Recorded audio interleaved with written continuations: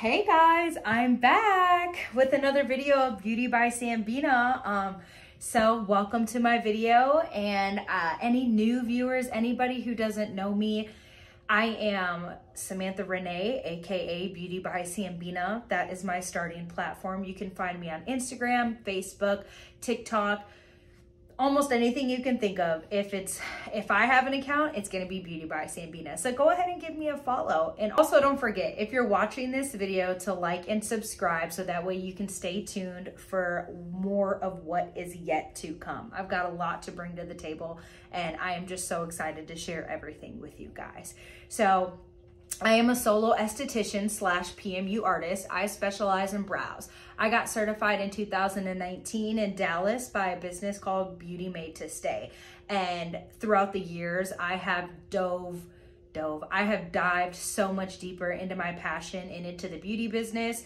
In 2023, this recent year, I went to the Aveda Arts Institute of Houston, a full-time student for the esthetology program. I graduated and I got my esthetician license, and I just knew I wanted to run my own business. It has not been easy, but damn, every day has been worth it. I now rent my own studio room underneath another business called Lash Lady Co. That's where you can find me if you're in the Texas area. I am located in Oak Ridge.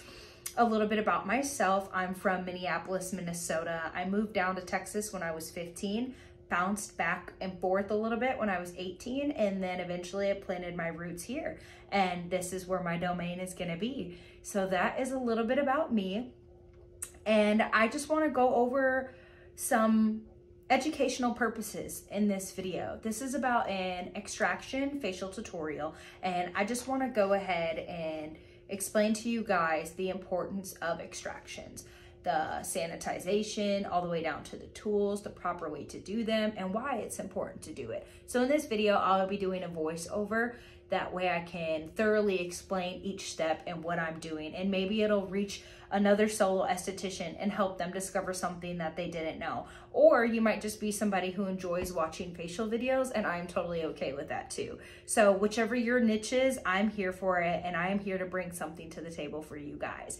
Comment below if you guys have anything you want me to share in the next video. If you have anything you want me to go over, maybe give you a blueprint on, any business tips, ideas, just anything. I love it all. It truly lets me know how much I'm engaged with the social media world, I guess you could say. So, all right, let's go ahead and get into it.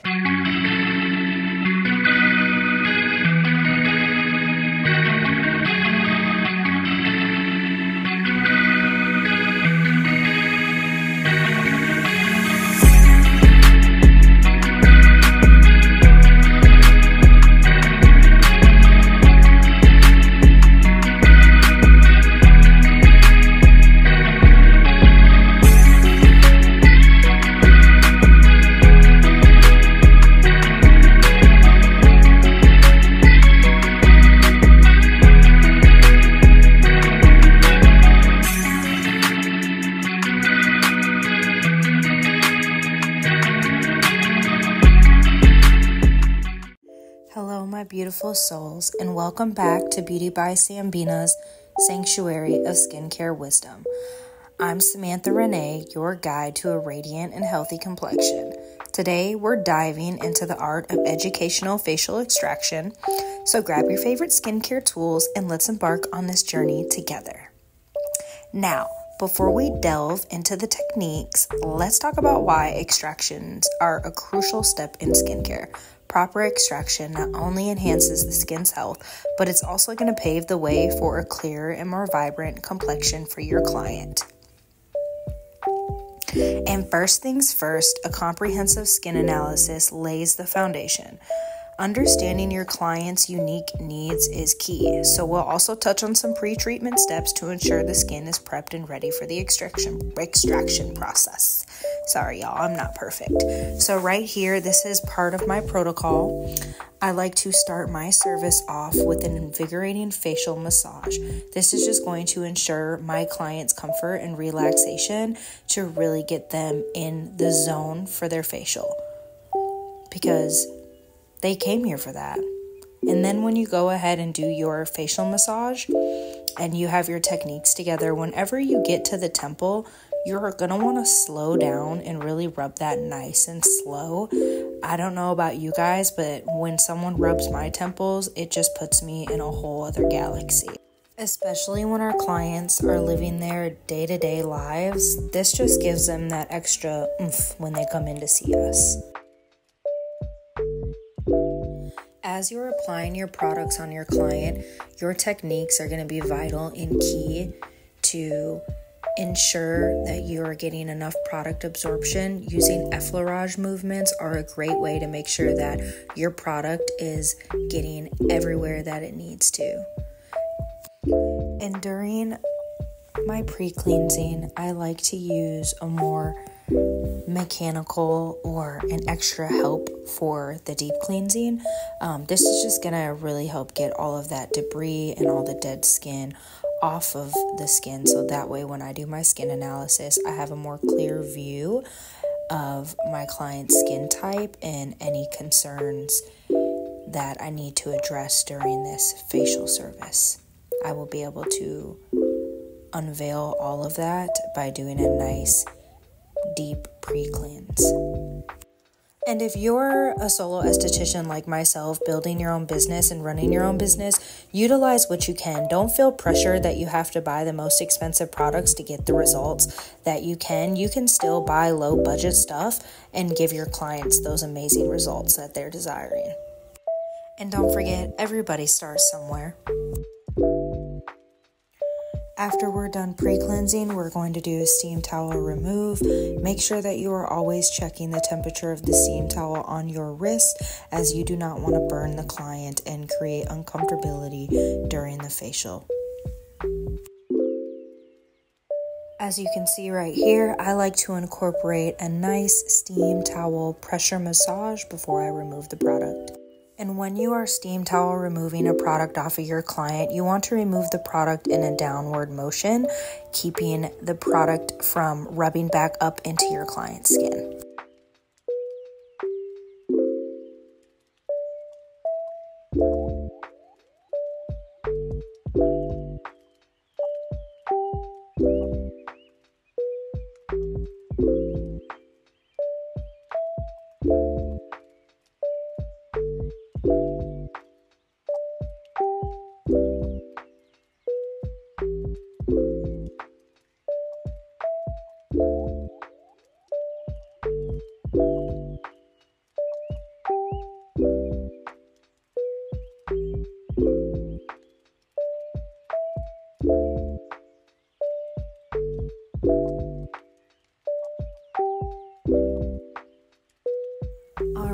First things first, a comprehensive skin analysis lays the foundation for your client.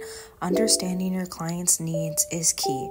We'll also touch on some pre-treatment steps to ensure the skin is prepped and ready for the extraction process.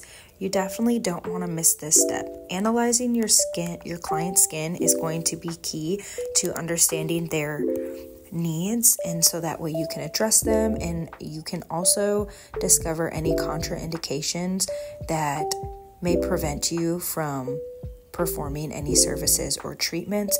You're going to want to start off with the décolleté, moving up to the platysma, the mentalis, buccinators, your zygomatic arch, and your frontalis. You want to check your client's temperature, because that's going to let you know how much that product is going to absorb into their skin depending on their temperature.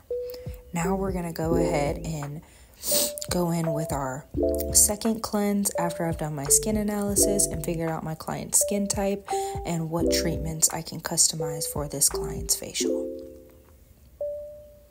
And this cleanser is going to be more on the softer side, just because you don't want to disrupt your client's skin. You want to avoid creating any inflammation or any redness to the skin. That is why a softer cleanser is suitable when you are doing your second cleanse.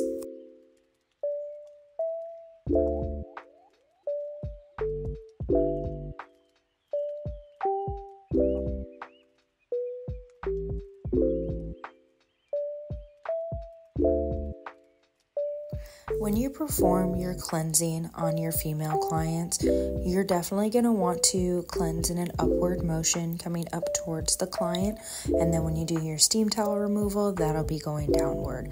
It is going to be a little different when you have male clients.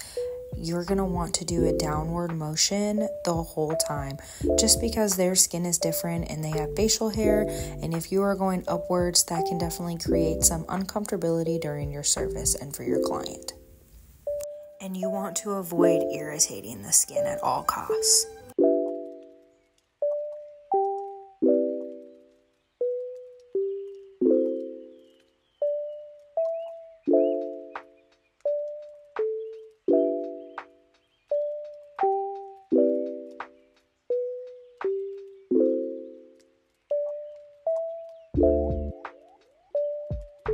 After my cleansing rituals and mask protocols, I will always apply a toner to the client.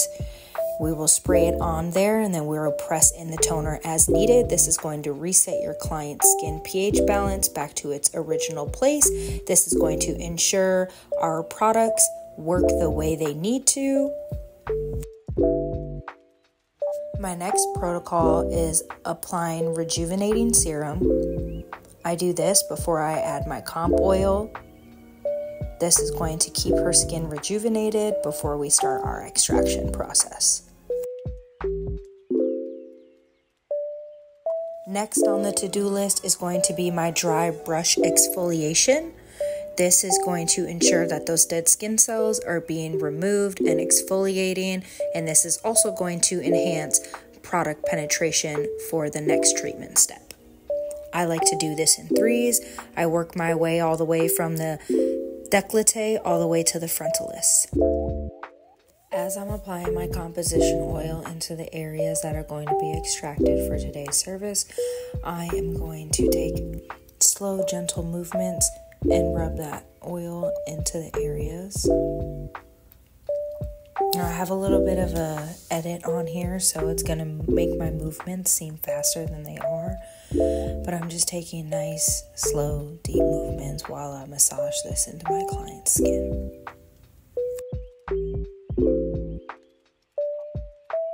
Once I am done doing this step, I am going to apply an exfoliation mask to the client before we get started. This is just really going to help make sure that my client's skin is open for the extraction treatments. This mask has several benefits. It is my Lemon-Aid Detox and Glow Micro Peel. It has lemon, papaya, apple, and pomegranate. And this is a deep pore cleanser, a skin exfoliant, and a skin brightening glow. This clarifying peel is going to cleanse the pores of excess oil, dirt, and pollution. It's powered with vegan enzymatic peeling of papaya and deep pore cleansing extraction of apple and pomegranate extracts. Vitamin C renews and brightens the skin for a radiant glow. And while this mask sets on my client's skin, I'm going to perform soothing, relaxing massages in the areas where my client says she feels most tension throughout her day-to-day activities. With tools in hand, let's explore a variety of extraction techniques tailored to different skin concerns. And remember, with your client, it's all about gentleness and precision for optimal results. So as you can tell, I am holding my client's nose very taut, and I am performing this extraction with my tool in an angle where it's not creating too much pain, but I'm also firm enough to make sure that I am getting all of the gunk, all of the whiteheads, blackheads, and any built up dead skin that is on that area for my client. I love using this tool for my extractions. I just feel like it really gets everything. I have a few other tools that I've used, but none of them give the results that this one does. And you can find this tool on Amazon. Very affordable. It doesn't cost too much. Now you can see all all of that nasty stuff I got off of my client's nose. She was in need of this. After I am done doing extractions, I'm going to apply an exfoliant to the face. This is going to be a nice antiseptic. This is going to ensure that no bacteria is going to stay living on my client's skin or create any infections. Afterwards, I'm going to apply toner as I have previously before we start the next face mask. Post-extraction care is just as crucial. I will guide you through a soothing skincare routine to minimize redness and inflammation. Plus, we'll discuss the best products for post-extraction bliss. I recommend using a jelly mask that has calming and soothing purposes for the skin, so that way we can reduce that inflammation and minimize the redness. On this client, I am using the pomegranate jelly mask. It's ideal for those with any hyperpigmentation and dark spots caused by environmental stress and sun damage. This is suitable for all skin types. It has really good benefits, brightening and whitening of the skin, prevents and reduces early signs of aging, and evens out complexion and reduces redness. It's also refreshing and invigorating, which is a really good benefit after doing or performing, extractions on your client.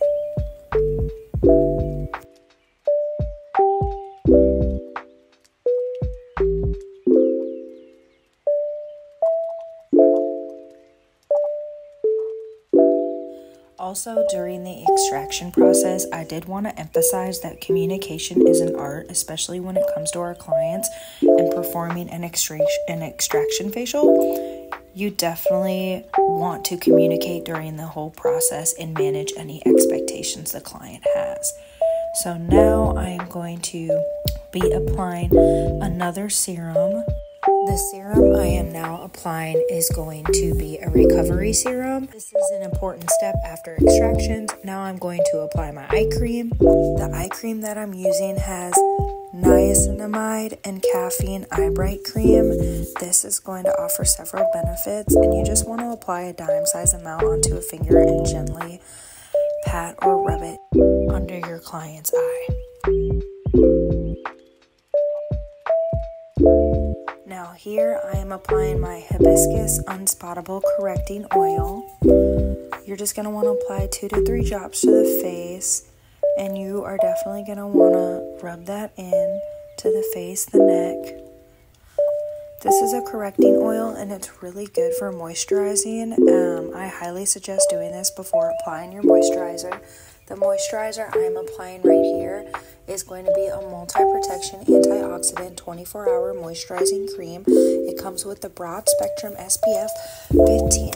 You'll most likely always want to make sure if your client is booking a facial during the day that their moisturizer has SPF in it. We want to protect the skin from any UV rays.